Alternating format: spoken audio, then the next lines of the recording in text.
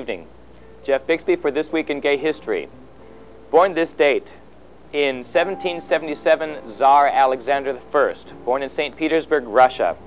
Alexander's Russia is the background for Tolstoy's War and Peace. Alexander was seen as the Emperor of Russia who formed the coalition that defeated Napoleon and founded the Holy Alliance. The bells you hear at the end of Tchaikovsky's 1812 overture is actually those ringing out the news of Alexander's defeat of France, which made him one of the most powerful leaders of Europe. Is it any wonder why Napoleon called Alexander the handsomest and slyest of all the Greeks? A begrudgingly admiring assessment of the Tsar's homosexuality, which was based on fact.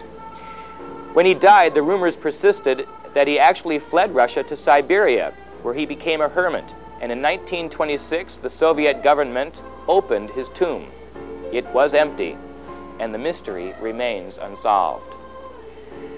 Born on December 24th, Howard Hughes, producer, aviator, industrialist, and millionaire, he parted with just a little bit of his cash to enjoy the company of Errol Flynn. On December 26th, we celebrate the birthday of Thomas Gray, born in 1716.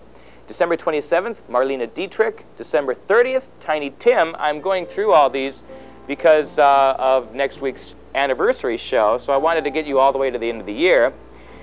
January 1st, I wanted to mention the birthday of E.M. Forrester, author of the novel A Passage to India, and his most recent novel, which was made, well, it's the novel most recently made into a movie, Maurice.